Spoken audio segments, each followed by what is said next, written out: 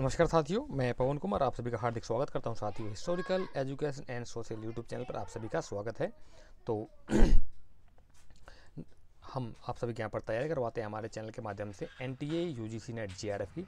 तो ना केवल NTA UGC नेट JRF की ही, बल्कि साथियों आप हमारे साथ मिलकर के तैयारी कर सकते हैं TGT PGT first grade, second grade, NVS, KVS, GIC, UPGDC इत्यादि सभी प्रकार की टीचिंग, लेक्चरर और असिस्टेंट प्रोफेसर के लिए जितने भी कम्पिटिटिव एग्जाम्स होते हैं उन सभी की तैयारी कर सकते हैं आप हमारे साथ मिल करके, चाहे वो स्टेट लेवल के एग्जाम्स हो, चाहे वो सेंट्रल लेवल के एग्जाम्स हो। ठीक है, तो अगर आपको हमारा काम अच्छा लगता है तो हमारी वीडियो को लाइक कीजिए साथियों। चैनल को मैक्सिमम जिन्होंने सब्सक्राइब नहीं किया है अभी तक वो सब्सक्राइब कर लीजिए और बेल आइकन को जरूर प्रेस कर लीजिए साथियों, ताकि नोटिफिकेशन आपको तभी मिलेगा जब आपकी बेल आइकन का घंटी बजी होगी। ठीक है, तो चलते हैं। ये तो था हमारे चैनल के बारे में। चैनल के बारे में दो और चीज़ें और बता देता हूँ साथियों कि हमारा इस यूट्यूब चैनल के साथ साथ एक टेलीग्राम चैनल भी है, जिसका लिंक आपको वीडियो को नीचे डिस्क्रिप्शन बॉक्स में मिल जाएगा, वहाँ से ज्वाइन हो सकते हैं। मोर देन 550 यानी कि 550 से ज़्यादा, 550 से ज़्यादा हमारे स्टूडेंट्स उसमें जुड़ चुके हैं। आप भी जुड़ करके अपनी तैयारी और स्ट्रॉन्गफुली कर सकते हैं। और एक हमारा व्हाट्सअप ग्रुप भी है। व्हाट्सअप ग्रुप के लिए भी नीचे वीडियो के नीचे डिस्क्रिप्शन बॉक्स में लिंक दिया हुआ है, वहाँ से जाकर के ज्वाइन हो सकते हैं। वहाँ पर हमारा डिस्कशन चलता रहता है। जो कुछ पोल क्वेश्चन होते हैं, MCQ होते हैं, PYQ, PDF नोट्स और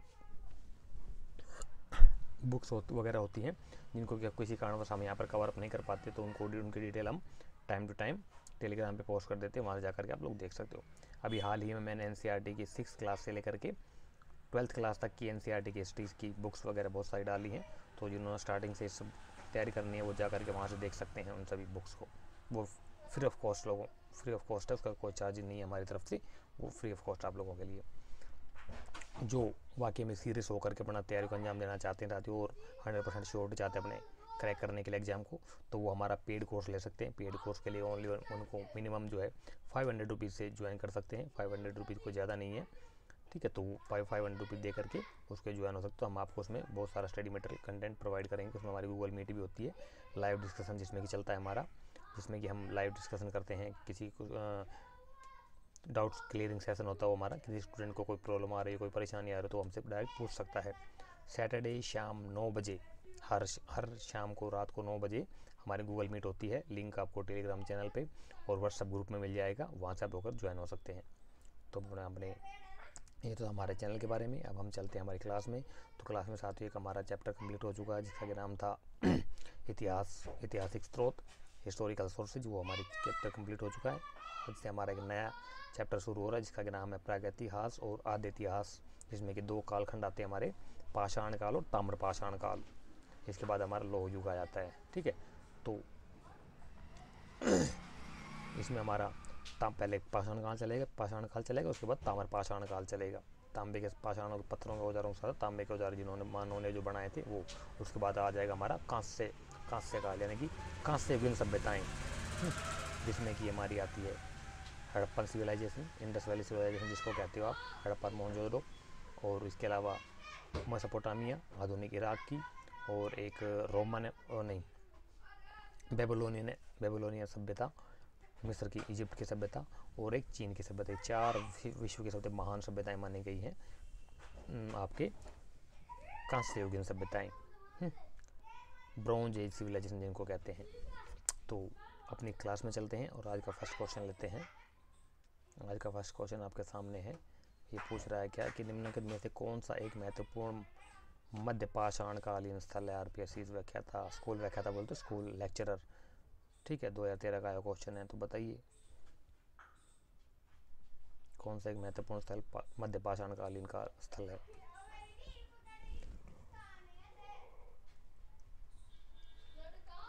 इसमें आंसर करने के लिए आपको 30 सेकंड का टाइम दिया जाता है। 30 सेकंड के अंदर ही आपने अपना राइट आंसर चूज करके पुटअप करना होता है कमेंट बॉक्स के माध्यम से।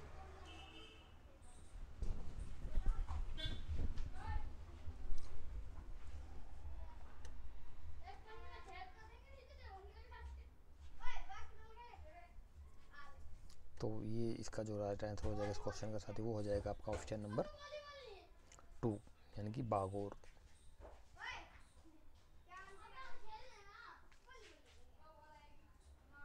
ये व्याख्या है, व्याख्या आप खुद देख सकते हो।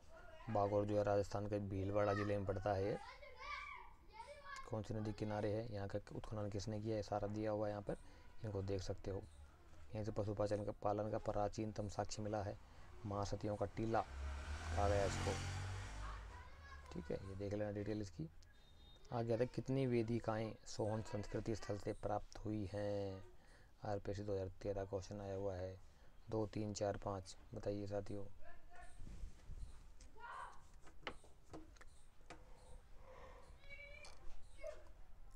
सोहन संस्कृति से स्थल से कितनी वेदिकाएं प्राप्त हुई हैं आपको अभी तक।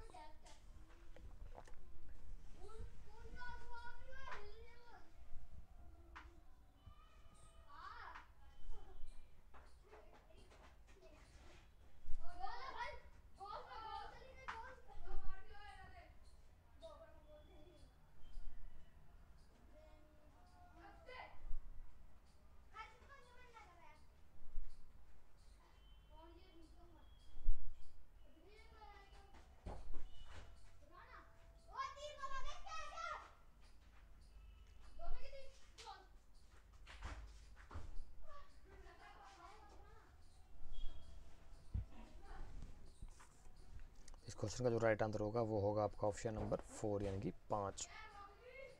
इसकी व्याख्या देख लीजिए, सोहन संस्कृति का क्या डिटेल है, ये है।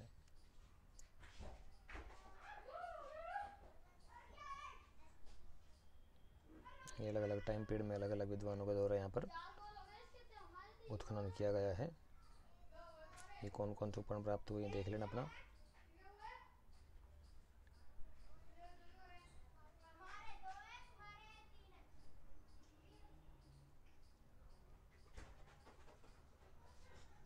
नेक्स्ट क्वेश्चन क्या कहता है, निम्नलिखित में से असत्य कथन को पहचानिए। हाँ, 4 कथन दिए हुए हैं, चारों कथनों में से आपने जो कथन गलत है वो चूज करना है। ठीक है, तो 4 कथन दिए हुए कौन कौन से हैं, ये रहे आपके सामने।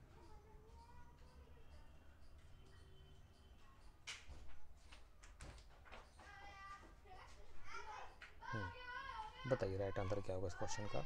1, 2, 3, 4 4 ऑप्शन पढ़ लीजिए अच्छे से, उसके बाद कंपेयर करके बताना कि आप में इन चारों में से एक गलत कथन कौन सा है।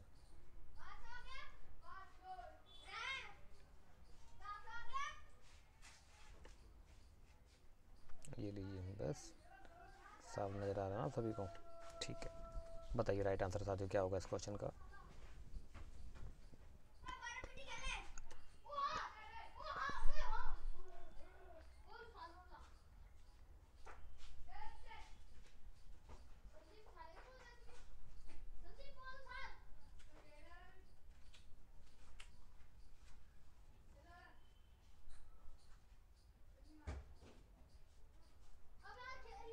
इस क्वेश्चन का जो राइट आंसर होगा वो हो जाएगा आपका ऑप्शन नंबर 4 यानी कि दक्षिण भारत में लोह काल के बाद नवपाषाण काल आया था। ये क्वेश्चन ऑप्शन जो है ये आपका गलत है, बाकी ये फर्स्ट सेकंड और थर्ड तीनों आपके राइट ऑप्शन से हैं। नेक्स्ट क्वेश्चन कहता है कि भीमबेटका से उत्खनित अधिकांश औजार बने हैं। हाँ, किस चीज़ से बने हैं बताइए। सिंपल क्वेश्चन है बिल्कुल एकदम, हलवा क्वेश्चन कह सकते हैं आप इसे, मक्खन मलाई। बताइए फिर भी RPSC स्कूल व्याख्या 2013 क्वेश्चन आया हुआ है। बताइए राइट आंसर क्या होगा इस क्वेश्चन का।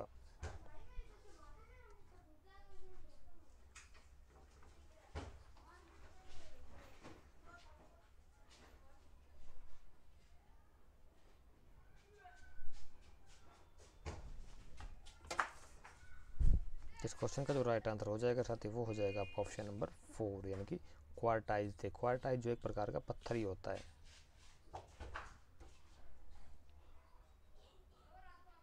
इसकी डिटेल पढ़ लीजिए, व्याख्या तो अच्छे पढ़ लिया करो। व्याख्या में ही बहुत सारे क्वेश्चन का सार छुपा हुआ होता है, इस सार को मिला करके MCQ बना दिए जाते हैं। ठीक है,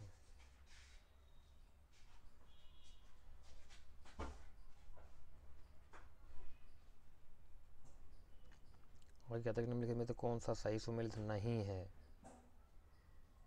एक तरफ प्राक ऐतिहासिक स्थल दिए हुए हैं, दूसरी तरफ उनसे संबंधित राज्य दिए हुए हैं, तो बताइए कि कौन सा जो है सही नहीं है, सुमेलित सही नहीं है।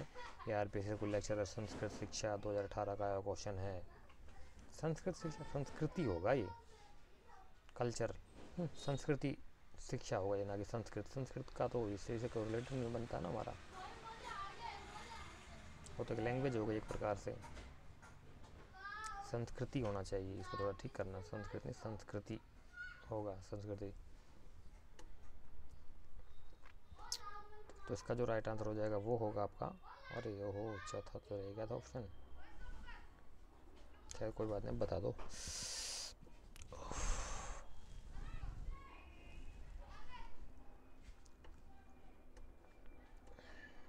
इस क्वेश्चन का राइट आंसर हो जाएगा ऑप्शन नंबर 4, यानी कि इनाम गांव, गुजरात में जो पड़ता है आपके। ठीक है, नेक्स्ट क्वेश्चन में चलते हैं। आ गया था कि प्रागैतिहासिक राख खटीले संबंध है, कहाँ से संबंधित है? सगोल व्याख्या था 2018 क्वेश्चन है।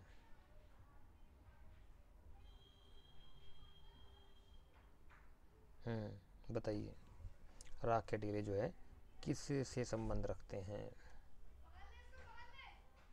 इनका संबंध किस चीज़ से है, बताइए।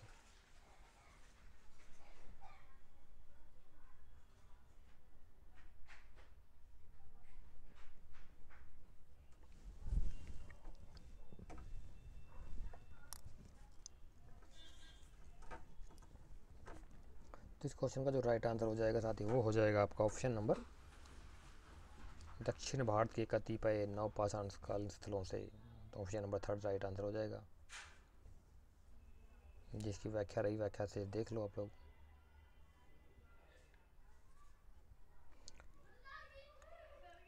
कृष्णा तुंगभद्रा नदियों के बीच रायचूर दोआब, इसको लेकर के बाद में विजयनगर और बहमन साम्राज्य में युद्ध हुए थे बहुत सारे, वही क्या ना, वही बात है। ये कुछ क्षेत्र दिए हुए हैं, इन क्षेत्रों को नोट कर सकते हैं आप लोग, स्क्रीनशॉट ले सकते हैं, कॉपी पेन लेके बैठा करो, साथ साथ नोट करके रहा करो, कोई दिक्कत नहीं है।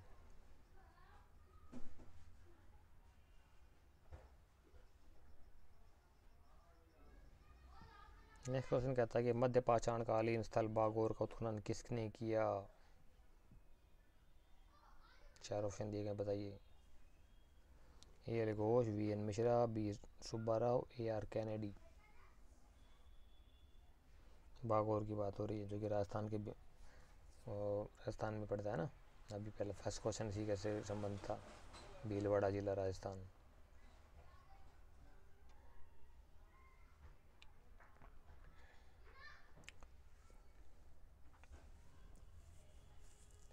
इस क्वेश्चन का जो राइट आंसर हो जाएगा साथी वो होगा आपका option number 2, V N Mishra, Mishra. आ गया था कि चित्रित दूसरे मृदबान संस्कृति का संबंध है, किससे संबंधित है, बताइए। ताम्र युग, पाषाण युग, लोह युग या ताम्र पाषाण काल, बताइए।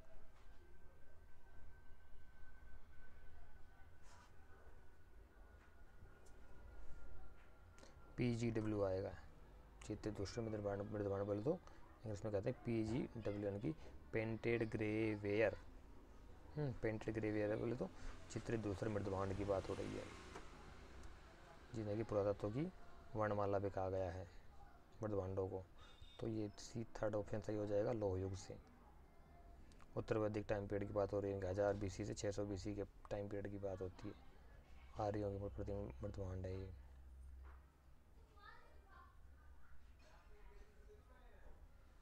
आगे चलते हैं नेक्स्ट क्वेश्चन पे।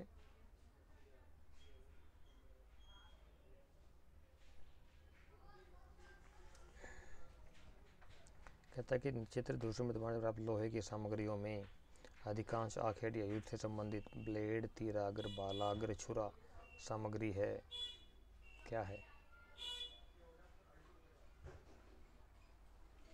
नहीं, ये तो उसी का ही आ गया यार।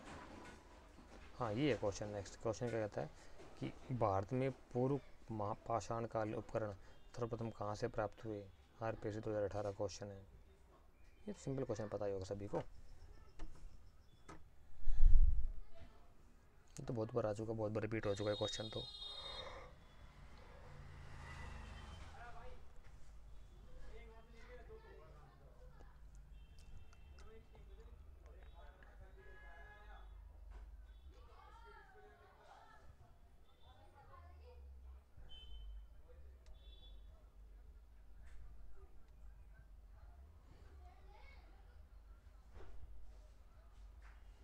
तो इस क्वेश्चन का जो राइट आंसर हो जाएगा साथी वो होगा आपका ऑप्शन नंबर 3, यानी पल्लवरम। तमिलनाडु में था ये डिटेल रही। रॉबर्ट ब्रूसफुट ने खोजा था एक हस्तकुठार। भूगर्भ वैज्ञानिक थे रॉबर्ट ब्रूसफुट, और उन्होंने 1863 में पल्लवरम के में से, पल्लवरम नाम जगह है जो कि तमिलनाडु में है, वहाँ से हस्तकुठार खोजा था, वहीं से शुरुआत मानी गई है पाषाणकालीन समय की खुदाई की। निम्न में से कौन सा युग सुमेलित है? हाँ, अभी सुमेलित बताना आपने, कौन सा युग सुमेलित है बताइए।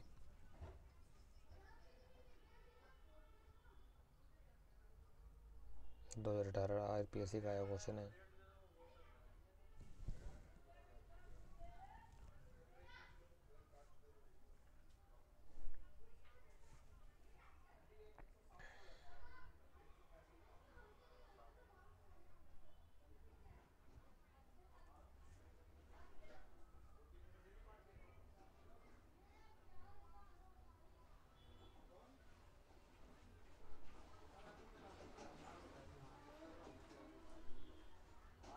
अच्छा, ऑप्शन भी दिए हुए यार। तभी मैं करूँगा, तो मैच मेकिंग होगा या फिर ऑप्शन दिए होंगे ज़्यादा, एक से ज़्यादा, तभी हो पाएगा, क्योंकि आंसर जो एक से ज़्यादा सही मिल रहे हैं।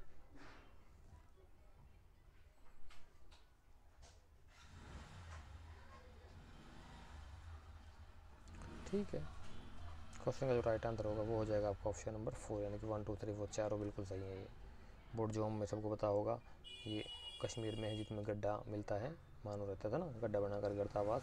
कोल्डिवा में नई अवशेष जो आई है रिसर्च, उसके अकॉर्डिंग कोल्डिवा संविधान के प्राचीनतम अवशेष मिले, जिसके टाइम पीरियड 9000 BC तक पहुँच गया है। ठीक है, उससे पहले मेहरगढ़ था जो कि 7000 BC तक था। उत्तर और दक्षिण भारत के राख के टीले और मेहरगढ़ में प्राचीनतम नवपाषाणकालीन स्थल है ये।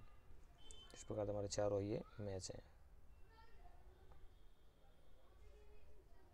नेक्स्ट क्वेश्चन क्या कहता है, ये देखो, निम्नलिखित में से कौन सा नवपाषाणकालीन स्थल राख के टीले के लिए जाना जाता है? सिंपल क्वेश्चन है।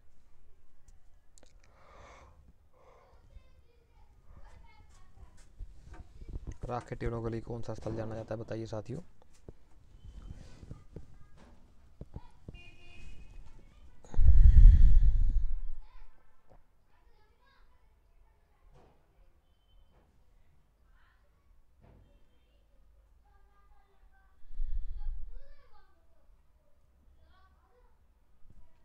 इस क्वेश्चन का जो राइट आंसर हो जाएगा वो होगा आपका ऑप्शन नंबर 3, यानी पल्लवाय। अगर नवपाषाणकालीन स्थलों को चिन्हित कीजिए जहाँ से, क्वेश्चन देख लो, नवपाषाणकालीन स्थलों को चिन्हित कीजिए जहाँ चावल की खेती के प्रमाण मिले हैं। कहाँ कहाँ से मिले चावल की खेती के प्रमाण?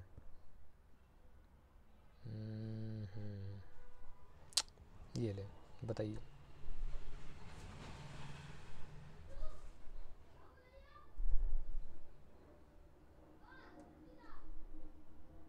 अभी बताया मैंने, क्वेश्चन तो देखा जाए तो इजीली बता सकते हो आप लोग।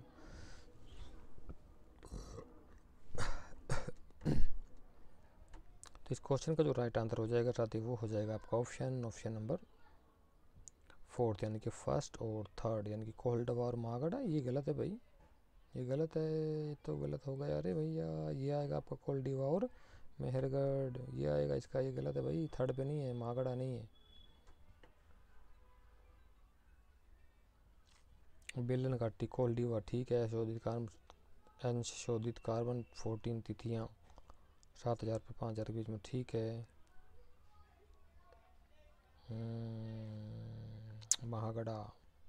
महागढ़ा में झोपड़ियों के साक्ष्य मिले हैं माँ, ठीक है। लेकिन यहाँ पे धान की, हाँ, लेकिन प्राचीनतम नहीं है, प्राचीनतम वो आएगा भैया आपका क्या बोलते हैं उसको, क्या था वो नाम यार, मेहरगढ़, ठीक है, मेहरगढ़, और वो आएगा। किस क्षेत्र में नवपाषाण युगीन मानव भूमिगत गड्ढों में रहता था? नेट का आया क्वेश्चन है, RPSC 18 का भी आया क्वेश्चन है, अभी बताया ना मैंने। कर्नाटक, असम, कश्मीर, मध्य प्रदेश, MP, कहाँ से मिला बताइए।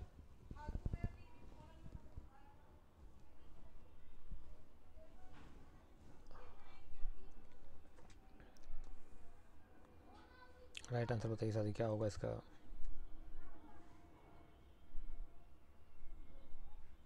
बिल्कुल सिंपल क्वेश्चन है यार,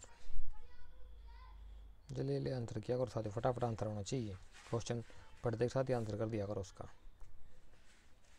ये हो जाएगा इसका ऑप्शन नंबर 3, कश्मीर बुर्ज होम और गुफकर आता है ना इसमें, वहीं से आएगा ये आगे। झेलम नदी घाटी के पास में, स्वात घाटी के लोबनर लोएबन कला को धीरे, ये भी है थोड़ा ध्यान रखना, नई भी चीज़ें भी आई साथ साथ। गुफकर बुर्ज होम के बारे में तो आपको पता ही, 2 चीज़ें और नहीं आई उनको देख लेना अपना।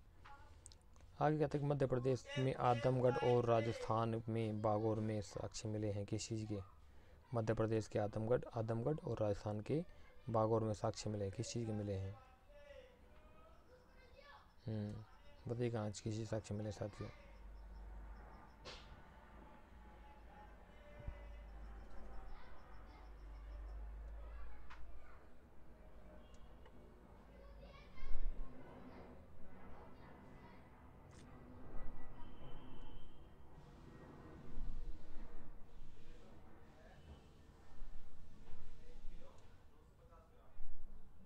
क्वेश्चन का जो राइट आंसर होगा वो हो जाएगा आपका ऑप्शन नंबर, बताता हूँ अभी आपको। सिंपल क्वेश्चन देखा जाए तो पता होगा आप ज़्यादातर लोगों को इसका तो क्वेश्चन का। पालतू जानवरों के सिंपल है, पालतू जानवरों के साक्ष्य मिले वहाँ से आंध्रगढ़ मध्य प्रदेश और बागौर राजस्थान से। पशुपालन प्राचीनतम साक्ष्य मिले हैं 6000 BC के। कहता है कि निम्नलिखित भारत के निम्नलिखित पुरातात्विक संस्कृतियों को उनके कालक्रम अनुसार व्यवस्थित कीजिए। नेटिक किसका लास्ट ईयर का यह क्वेश्चन है।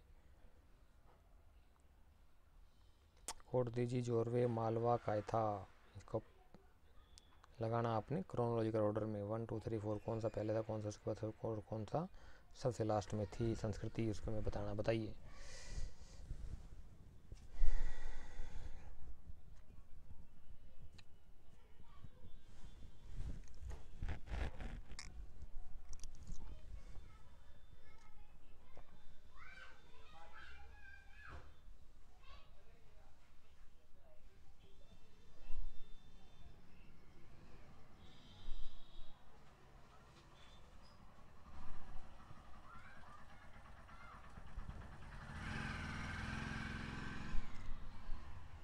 क्वेश्चन का जो राइट आंसर हो जाएगा साथी वो हो जाएगा आपका ऑप्शन नंबर 4 यानी कि ADCB। सबसे पहले आएगा कोड दीजिए, ये देख लेना, इसकी डिटेल दी हुई है यहाँ पे, फिर क्या खासियत ये भी है इसमें, खासियत भी दी हुई है इसकी, सारा चीज़ देख लेना अच्छा अपना। उसके बाद कैथा आएगा आपका 2000 1800 BC, मालवा 1700 से 1200 BC और जोरवे 1400 से 7000 ईसा पूर्व 700 BC। ये थोड़ा सही करना भैया, 7000 गलत टाइप हुआ है, ये 1400 से 700 BC होगा। ये 7000 नहीं है, 7000 बहुत लंबा पहुंच जाएगा, ये 7000 नहीं होगा, 700 BC है। ठीक है, इसको थोड़ा ठीक कर लेना अपना, स्पेलिंग गलत हो रखा है। आगे तो निम्नलिखित कथनों में से कौन सा भारत की ताम्रपाषाण संस्कृतियों के संबंध में असत्य है? 3 को ऑप्शन ये दिखा, चौथा उधर दिखाऊंगा। RPSC असिस्टेंट प्रोफेसर 2020 का क्वेश्चन है।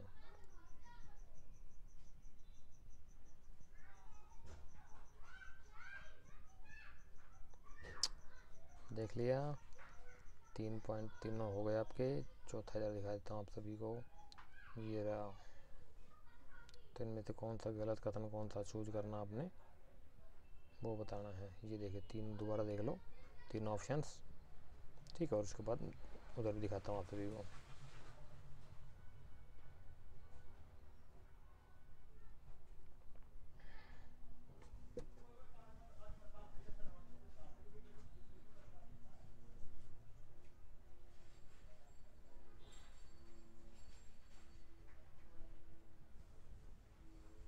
जिस क्वेश्चन का जो राइट आंसर हो जाएगा वो हो जाएगा आपका ऑप्शन नंबर, नहीं उन्होंने कोई राइट आंसर नहीं दिया इसका। 1 मिनट मैं देखता हूँ जरा। ठीक है, पहला सही हो जाएगा, ताम्रपाषाण ग्रामीण, ठीक है, समझ नदी किनारे, ठीक है, काले, ये 3rd और 4th में से एक होगा भाई। 3rd या तो ये होगा 3rd वाला, या फिर ये 4th वाला होगा। जो में जो मालवा संस्कृति से संबंधित है, ये तो इन्होंने कुछ नहीं दे रखा, स्टार दे दिया, ये कन्फ्यूजन वाला क्वेश्चन था। ये इसकी डिटेल दी हुई है, देख लेना।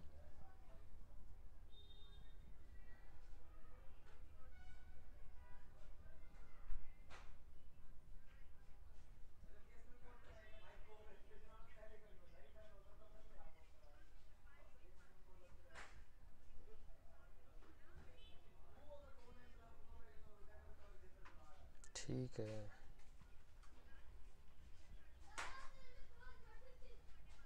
डिटेल अच्छे से देख लेना, पढ़ लेना, पॉज करके स्क्रीनशॉट ले लेना, जो भी कर सकते हो अपना नोट बना लेना इन्हीं में से।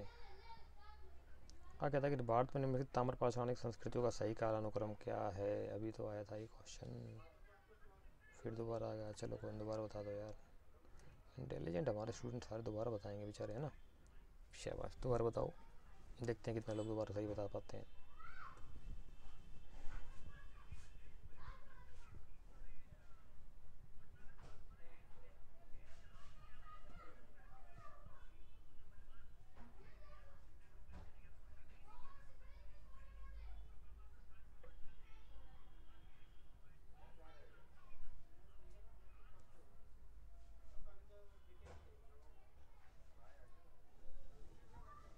जिस क्वेश्चन का जो राइट आंसर हो जाएगा वो हो जाएगा आपका ऑप्शन नंबर, क्या बात, 5 भी दिए हुए हैं, 5 ऑप्शन दिए हुए हैं। दिखाता हूँ अभी आपको इसका राइट आंसर क्या होगा।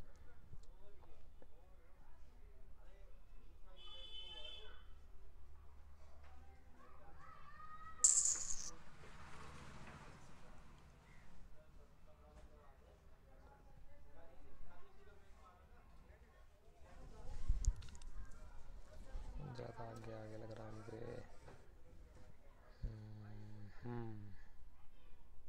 ये आ जाएगा उत्तर 1 2 3 4, कैथा, आहड़, मालवा और जोरवे। कैलकोलिथिक अर्थशास्त्र था, PGT 2019 का क्वेश्चन है। चैलकोलिथिक मिलेगा, कहीं कैलकोलिथिक मिलेगा, एक ही चीज़ है। तो कहते हैं कौन सी अर्थव्यवस्था थी वो, ग्रामीण, खानाबदोश, पशुचारण, निर्धारित या फिर नगरीय। कैलकोलिथिक की बात हो रही है। कैलकोलिथिक का अर्थ पता होना चाहिए पहले आपको, शाब्दिक अर्थ, what is the meaning of chalcolithic economy, किस प्रकार की वो उनकी इकोनॉमी थी, उनका अर्थशास्त्र किस प्रकार, अर्थशास्त्र तो गलत है खैर, उनकी अर्थव्यवस्था, हाँ अर्थशास्त्र, अर्थव्यवस्था कह सकते हैं कि अर्थव्यवस्था किस प्रकार की थी। ग्रामीण थी, खानाबदोश और पशुचारण व्यवस्था थी, अनिर्धारित थी या फिर नगरीय थी, बताइए।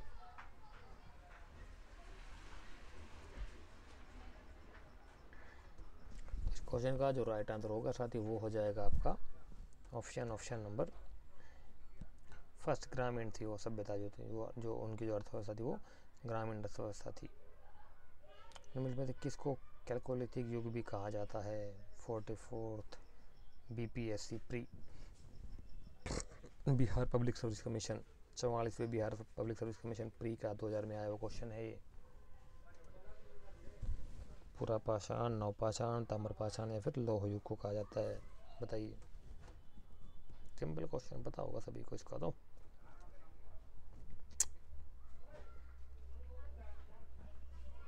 क्वेश्चन का जो राइट आंसर होगा वो होगा आपका ऑप्शन नंबर 3, ताम्रपाषाण। नेट 21 का क्वेश्चन कहता है फावड़ा और हंसियाँ छोटे शस्त्र एवं घोड़ों के लोह उपकरण महापाषाण युगों के स्थलों से मिले हैं। दूसरा कहता है मास्की और नागरकुंड महापाषाण युग के स्थल हैं। अब इनमें से 4 ऑप्शन दिए गए, चारों आपने चूज करके राइट आंसर बताना है। तो बताइए जरा कौन सा सही और कौन सा गलत है।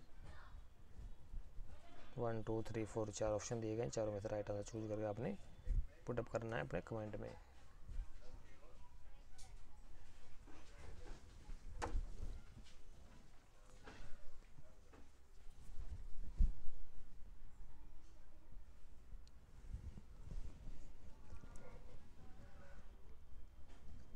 तो इस क्वेश्चन का जो राइट आंसर हो जाएगा वो हो जाएगा आपका ऑप्शन नंबर फर्स्ट, यानी कि 1 और 2 दोनों ही सत्य हैं। ये इसकी डिटेल है, इसको पढ़ लेना अच्छे से।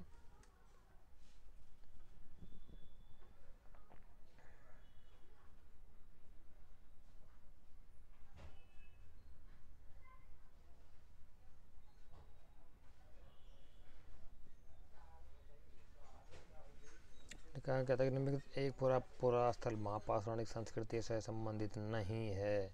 MH महाराष्ट्र का है, ये आया हुआ क्वेश्चन MH का।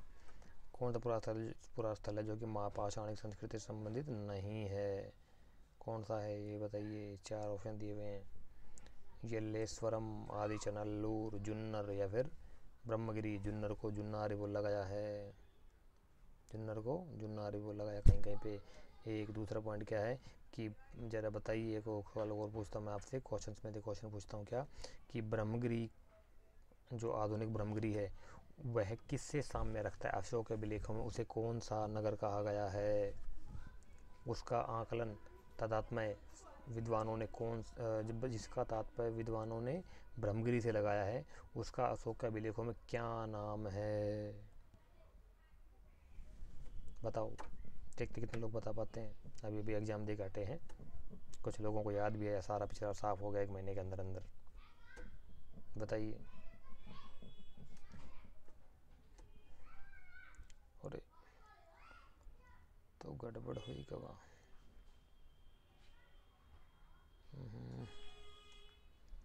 हाँ जुन्नर, ये जुन्नर आएगा इस क्वेश्चन का राइट आंसर। डोलमेन शब्द का तात्पर्य क्या है बताइए साथियों, ये बहुत इंपॉर्टेंट है। डोलमेन ऐसा लगता है जैसे तो नाचती हुई गुड़िया हो गई हो, हमारे सामने आ गई हो। डोलमेन शब्द का क्या तात्पर्य है बताइए सर। डोलमेन्स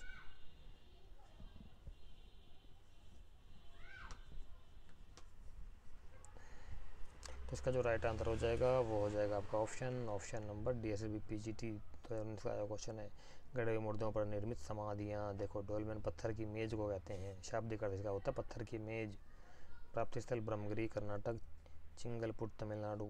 और ये डिटेल इस प्रकार का कक्ष जमीन के नीचे बना हो तो उसे शिष्ट कहते हैं। इस प्रकार कब्र आंशिक रूप से जमीन के भीतर हो तो उसे डोलमेनाइट शिष्ट ताबूत कहते हैं। और डोलमेन कब कहते हैं, जब इस प्रकार के महापाषाण कब्र जमीन के ऊपर होते हैं तो इसे डोलमेन पत्थर की मेज कहते हैं। वृत्त पाषाण समारोह की पहचान की गई है।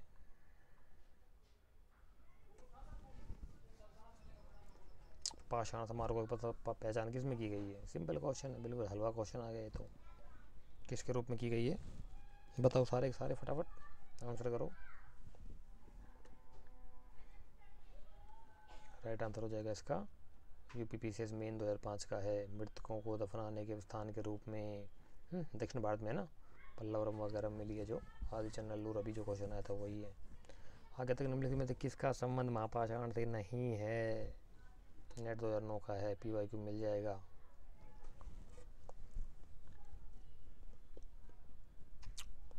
महापाषाण से किसका संबंध नहीं है, चरागाहवाद, राख के टीले, लौह उपकरण या संस्थाई वाणिज्य।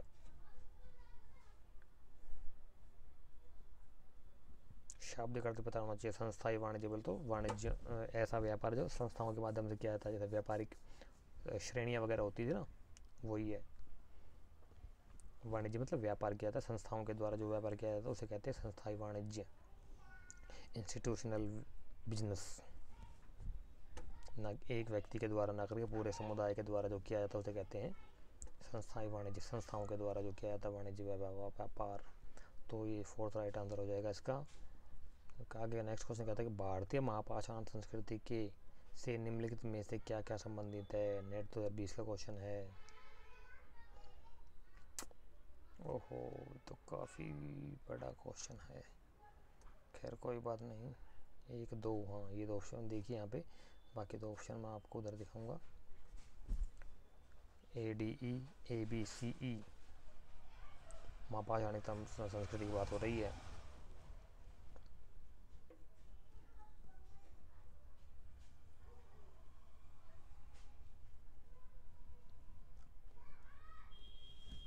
ठीक है आगे चलते हैं, थोड़ा सा और आगे दिखा देता हूँ आप सभी को मैं।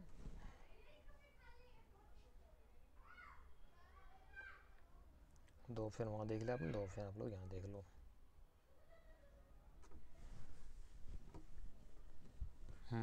ठीक है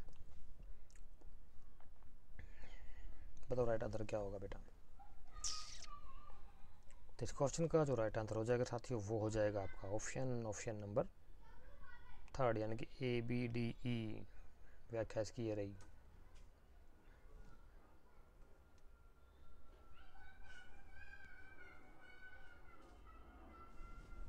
बड़े पाषाण से बनी समाधियों को महापाषाण कहते थे। VD कृष्णा स्वामी को इन समाधियों को खोजने का श्रेय दिया जाता है।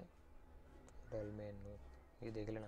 कहता है निम्नलिखित नगरों में से कौन सा महापाषाण युगीन संस्कृति से संबंधित नहीं है, कौन सा नगर, नेट 2013 क्वेश्चन आया हुआ है, बताइए, चंद्रगिरी, ब्रह्मगिरी, आदित्य नेल्लूर या फिर उतनूर।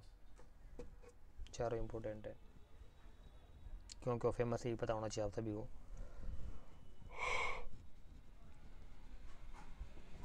चार नगर जो है ना क्यों फेमस थे, किस वजह से फेमस है, यहाँ पर क्या क्या पार्टी कौन कौन साक्ष्य पाए गए हैं, ये अच्छे से पता होना चाहिए आप सभी को। इस चीज़ के बारे में देख लेना अपना। बाकी मैं तो करा ही रहा हूँ, आप लोग भी किया करो, प्लानिंग सब कुछ बता दिया है। थर्ड नंबर की फर्स्ट सेकंड थर्ड तीनों वीडियो देख लेना अच्छे से, बहुत इंपॉर्टेंट है। नेट 2013 क्वेश्चन आया, क्वेश्चन है ये। तो इस क्वेश्चन का जो राइट आंसर हो जाएगा थर्ड, आदित्य नेल्लूर। आगे क्या था कि निम्नलिखित में नवपाषाण युग के सतलों से हड्डियों से बने औजार कहाँ पाए गए हैं। नेट 2021 का पिछले क्वेश्चन में ही आया है, पिछली बार का ही क्वेश्चन आया हुआ है। ऑप्शन चूज करने आपने 1 2 3 4, ये लो बताओ कहाँ कहाँ से मिली है हड्डियों से बने औजार। नवपाषाण काल युग की बात हो रही है, ध्यान देना, टाइम पीरियड भी है यहाँ पे, खाली हड्डियाँ नहीं लेकिन हड्डियाँ के औजार मिले हैं। नवपाषाण कालीन बात हो रही है, ना कि पूरा पाषाण, ना ही मध्य पाषाण कालीन, ओनली ऑन नवपाषाण काल की बात हो रही है। नियोलिथिक टाइम पीरियड कह सकते हैं आप इसे।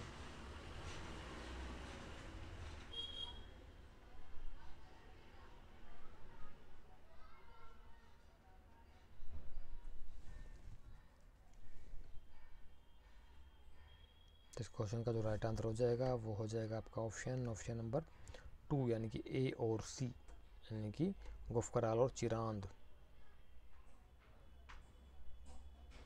गुफकराल का शब्द अर्थ होता है कुमार की गुफा। यहाँ से भेड़ बकरी और ये देख लेना डिटेल है। चिरांद की भी डिटेल है, ये थी काफ़ी बड़ी डिटेल है, काफ़ी इंपॉर्टेंट है, इसलिए बता रहा हूँ आपको। तो पॉज करके स्क्रीनशॉट ले लिया करो और बाद में पढ़ा कर लिया करो, क्या नोट्स बना लिया करो। तो काफ़ी है, बहुत है, और कराऊँ आगे। चलो एक दो क्वेश्चन सॉल्व करा देता हूँ। बड़ी संख्या में हड्डी के बने औजार व हथियार प्राप्त हुए हैं, बिल्कुल TGT STET 2005 का क्वेश्चन है। कहाँ से मिले हैं?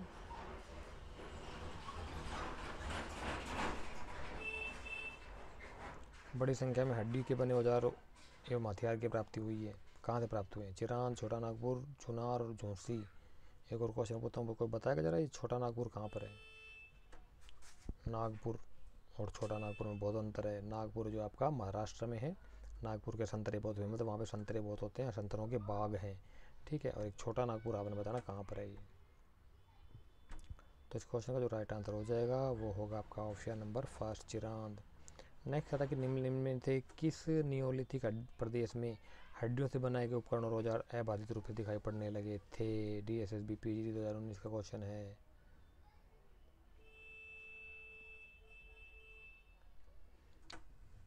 इनमें से किस नियोलिथिक प्रदेश में हड्डियों से बनाए गए उपकरण और औजार अबाधित रूप से दिखाई पड़ने लगे थे?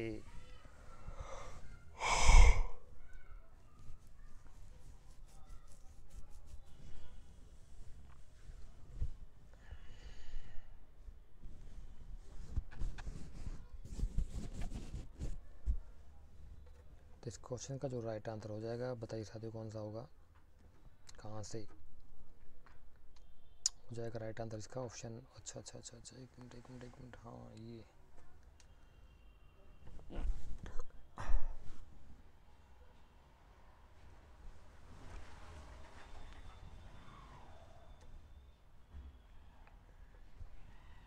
ठीक है। बताइए राइट आंसर क्या होगा?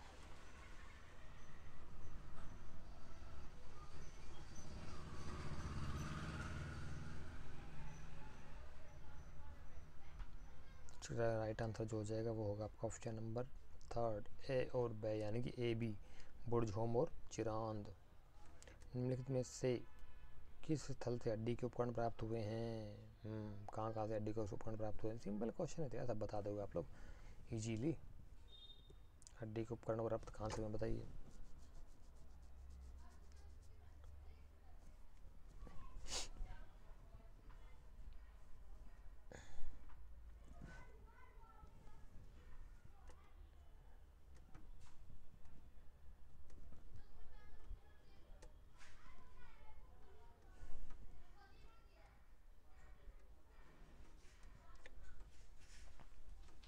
इसका जो राइट आंसर हो जाएगा वो होगा आपका ऑप्शन नंबर UPPCS मेन 2010 का क्वेश्चन है 3rd and 4th, यानी कि महिंदा और सराहना राय। ऑप्शन 1 पूछा, आंसर 2 दे दिए यार, ये तो गड़बड़ कर देते, स्टूडेंट कन्फ्यूज हो जाएंगे। मुझे लग रहा था यही होगा महिंदा, लेकिन साथ साथ इसकी महिंदा के साथ साथ आपका सराहना राय भी है। ठीक है, तो ये कुछ क्वेश्चन थे साथियों जिनको हमने 1 बाय 1 करके सोल्यूशन किया है। इससे नेक्स्ट क्वेश्चन, आगे क्वेश्चन नेक्स्ट वीडियो में करूँगा आप सभी के साथ। जब तक आप भी तैयारी में लगे रहिए अपनी। अगर आपको हमारा काम अच्छा लगता है, हमारे वीडियो को लाइक कीजिए, चैनल को मैक्सिमम शेयर कर दीजिए ताकि औरों को पता लग जाए और स्टूडेंट्स का फ़ायदा हो। और बेल आइकन को ज़रूर प्रेस कर लीजिए, सब्सक्राइब कर लीजिए ताकि नोटिफिकेशन आपको तुरंत मिल सके उसका। हमारा टेलीग्राम चैनल का ग्रुप भी ज्वाइन कर लीजिए। टेलीग्राम चैनल और टेलीग्राम ग्रुप 2 अलग अलग चीज़ें होती हैं, पता होना चाहिए सभी को, वो दोनों ज्वाइन कर लीजिए। और व्हाट्सएप ग्रुप में भी ज्वाइन हो जाइए, नीचे वीडियो के नीचे डिस्क्रिप्शन बॉक्स में लिंक दिया हुआ है, वहाँ से ज्वाइन हो जाइए। अदरवाइज़ हमारा नंबर है 9250711079, इस नंबर पर मैसेज करके भी आप लोग ज्वाइन हो सकते हैं। अपना नाम और डिटेल भेज दीजिए, हम आपको ज्वाइन करा देंगे। अगर कोई कन्फ्यूजन हो तो, कोई दिक्कत, कोई चीज़ समझ में ना आ रही तो कमेंट बॉक्स में हमें मैसेज लिख दीजिए। हमें हर बार की तरह उनका उत्तर देने का प्रयास करता हूँ, हर बार देता हूँ, सबको पता है। ठीक है, तो नेक्स्ट वीडियो में फिर मुलाकात होगी आप सभी। तब तक के लिए thank you so much, have a good day, best wishes, thank you so much.